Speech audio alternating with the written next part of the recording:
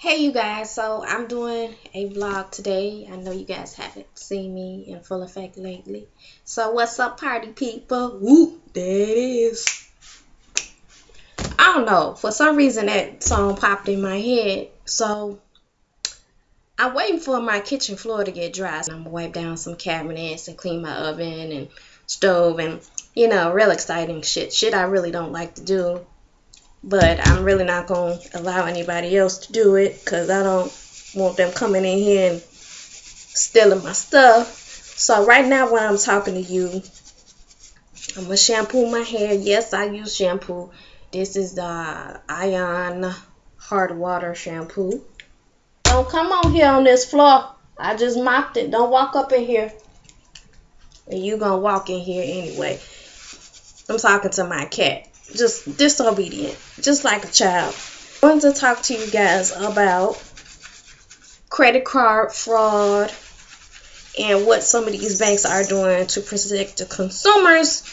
It's a good thing, however, at the same time, it's inconveniencing us, the customers. So, would you get out of here on my floor? You just making footprints all over the damn place. Every time I clean. Anyway, guess what? They put 2 left-handed gloves in the package, and I just don't feel like going back to the store to get another one. Now, if you have a credit card or a debit card, there has been a lot of scams, a lot of theft that has been going on. So the banks are taking extra precautions to protect themselves against this, and they have a tendency to go ahead and suspend or freeze your account. Now, there's a way that you can accidentally, unknowingly freeze your credit card account, and that is if you go to a big box store like a Walmart, Target, Home Depot, Best Buy. If you go to these types of stores back to back, it delivers a red flag, because what thieves do is if they get somebody's card, they'll do a really quick shopping spree within a few hours, go through, use credit, and then they'll drop the card and then pick up a new one.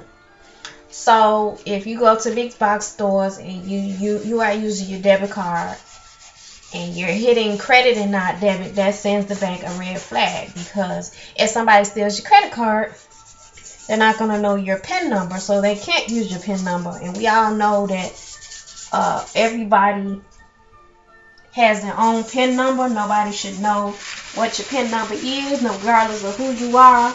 Don't trust people with that type of information. States that have higher numbers of credit card fraud, credit card theft, and those states are Texas, California, Florida, New York.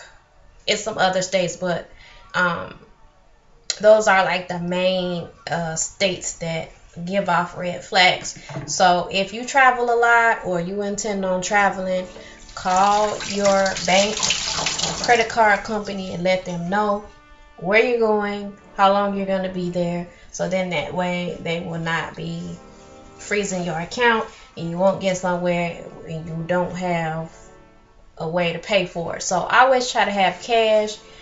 If you have checks, still have checks, have some checks on you. If you're gonna go to an ATM machine, try to go to an ATM machine that is inside, because sometimes people will film you with some fancy dancy binoculars and get your information and do a shopping spree and go online and go crazy.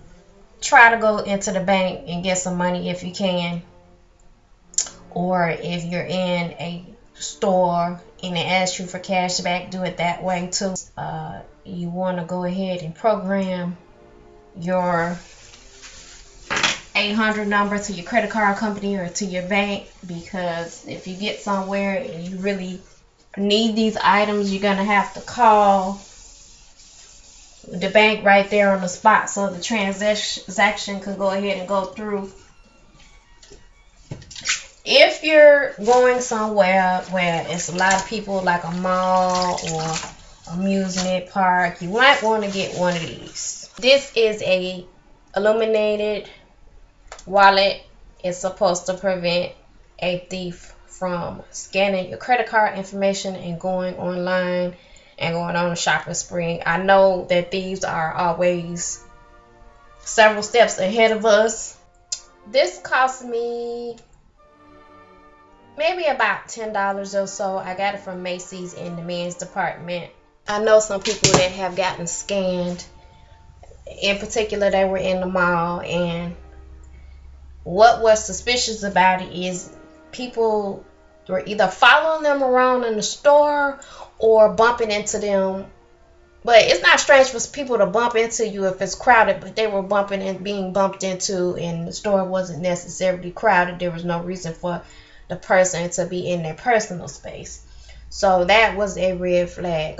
They can scan your credit card information without really getting close to you. These people would just happen to be amateurs. It's going to be a lot more stealing and fraud because people aren't working. There's a lot of people in society who just, think that they just have a mentality. They don't want to pay for stuff. They want stuff for free.